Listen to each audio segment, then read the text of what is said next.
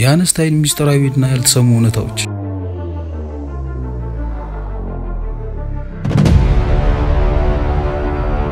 ሰላም ለናንተ ይሁን ውድ የሁራምቤ ቤተሰቦች እንደሚታወቀው በዚህ ቻናል የተለያዩ የታላላቅ ሰዎች ግለ ታሪክ ስናቀርብ የነበረ ሲሆን እነሆ አሁን ደግሞ አስተማሪናአዝናኝ የሆኑ የታላላቅ ሰዎች እና አዳዲስ የቴክኖሎጂ ውጤቶችን ከተለያዩ የምርምር ጹፎችና ታማኝ ከሆኑ ዌብሳይቶች ያሰባሰብናቸው መረጃዎች አጠር መጠን ባላቀራረብ ይዘን የቀረብን ሲሆን በዛሬው ዝግጅታችን የአንስታይን ያልተሰሙና ሚስጥራዊ እውነታዎችን ለመዳሰስ ሞክረናል። ይከታተሉን። ለቻናላችን አዲስ ከሆኑ ሰብስክራይብ በማድረግ ቤተሰብ ይሁኑ። አንስታይን የ16 ዓመት ልጅ እያለ የጀርመን ዜግነቱን ሰረዘ። አልበርት አንስታይን ከልጅነት ጀምሮ ማንኛውንም አይነት ብሔራዊ ስሜት ይጣል የነበረ ሲሆን የዓለም ዜጋ መሆኑ ተመራጭ ነው ብሏል። በ16 ዓመቱ የጀርመን ዜግነትን በመተው በ1901 የስዊስ ዜጋ እስኪሆን ድረስ በይፋ የጀርመን ዜጋ አልነበረ።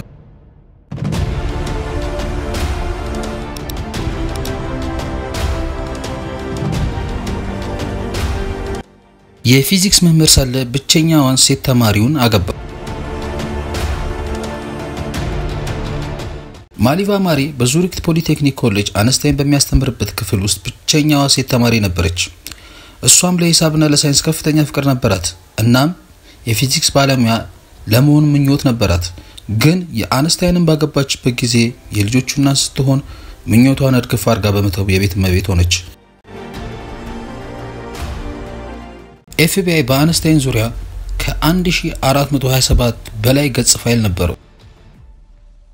እንደ ዩሮፒያን አቆጣጠር በ1933 ወደ አሜሪካ ለሶስተኛ ጊዜ በሄደበት ወቅት ብዙም ሳይቆይ FBI በአልበርት አንስታይን ላይ ምርመራ ማካሄድ ጀመረ። ይህም ፋይል ትኩረቱን ያደረገው አንስታይን ከፓሲፊክና ከሶሻሊስት ድርጅቶች ጋር ያለውን ግንኙነት በማቀናጀት ወደ 1427 ገጽ ሰነዶች አድርሶታል።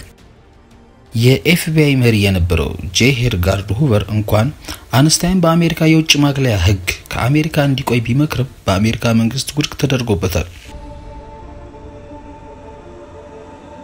ህጋዊ ያልሆነ ህፃን ልጅ ነበረው።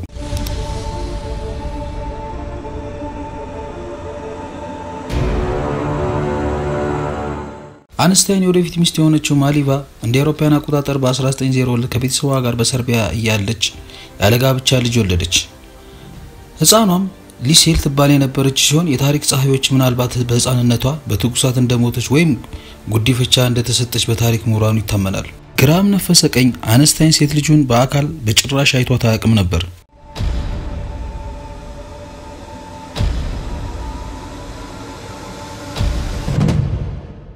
ለፍቺ የኖቤል ሽልማቱን በሙሉ ሰጥቷል።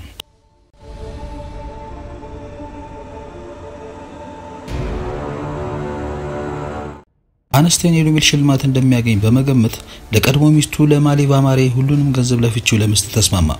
ሁሉንም ሽልማት ገንዘብ ፈርቅ እንኳን ሳይሰጥ በጊዜው ሽልማቱ እስከ 32000 የአሜሪካን ዶላር ይደርስ ነበር። ይህም በወቅቱ አማካኝ የፕሮፌሰሩ አመታዊ ደሞዝ ከ10 እጥፍ በላይ ነበር።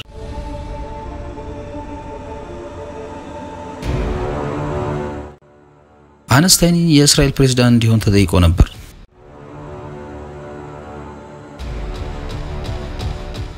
የጽዮናዊ መሪና የእስራኤል የመጀመሪያው ፕሬዝዳንት ቼ ሆይማን ህዳር 9 ቀን 1952 ከሞተ ጥቂት ቀናት በኋላ አንስታይን የእስራኤል ሁለተኛ ፕሬዝዳንት እንዲሆን ተጠይቆ ነበር። የ73 ዓመቱ አንስታይን የቀረበትን ጥያቄ ውድቅ አደረገ።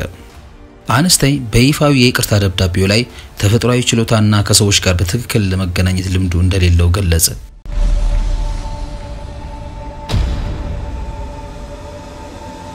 ከሲቪል መብቶች እንቅስቃሴ በፊት የሲቪል መብቶች ተሟጋች ነበር።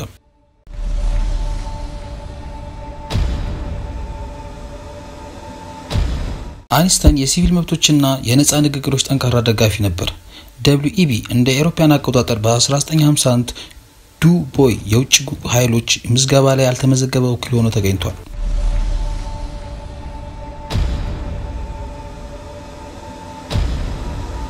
የአንስታይን ደብዳቤዎች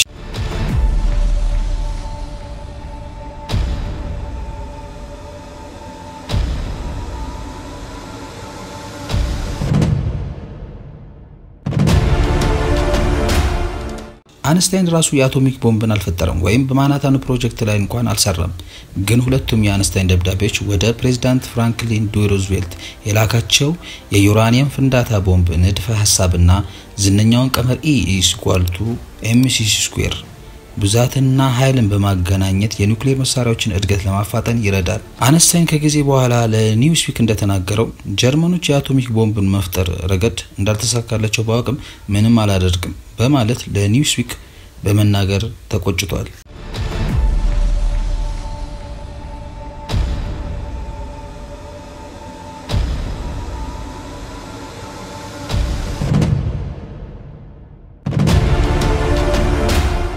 የኬሚካላዊ ጦርነት አባት ከሚባለው ፍሬዝ ሄበር ጋር ጥብቅ ወዳጅነት ነበረው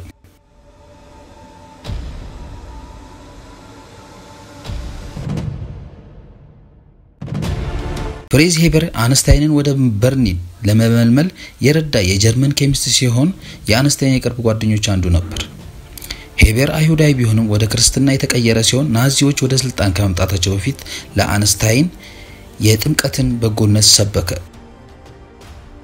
በአንደኛው ዓለም ጦርነት ግሮንና ሳምባን በማቃጠል ገዳይ የሆነውን የክሎሪን ጋዝ ሰራ አንዳንድ ጊዜ ሄበር ኬሚካዊ የጦር አባት ተብሎ ይጠራል